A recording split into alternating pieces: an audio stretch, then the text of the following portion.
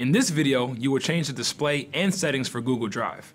You'll also learn how to view file or folder details. Customizing your display and settings gives you the freedom and flexibility to choose how you want your Drive to work and can help make Drive even more useful for you. There are two ways to view folders and files in Drive: grid or list view. When viewing files or folders in Drive, select your preferred view. You can also view details about recent activity for individual files and folders. This might be useful, for example, if you wanted to see when a file was last modified, in order to confirm it contained the most recent information.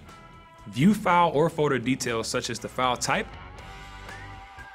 location, and the date the file was last modified. You can also see a thumbnail image of the file. You can view recent activity for a file or folder, including the date and time of recent edits, who made the edits, and what type of edit was made.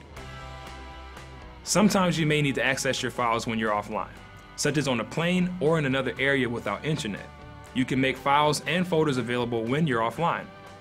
First, add the Google Docs offline extension to Chrome.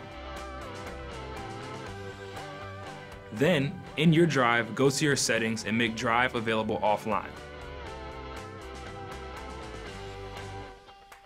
This syncs your files and folders to your device.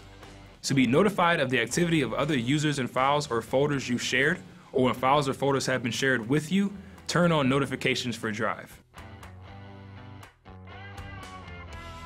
You will be notified in your browser or by email when content is added, edited, commented on, deleted, or shared. You can then access the file or folder that's been shared or changed directly from your email. Now it's your turn. Select grid or list view for your files and folders, view details about a file or folder, view recent activity for a file or folder, make Drive available offline, and turn on notifications.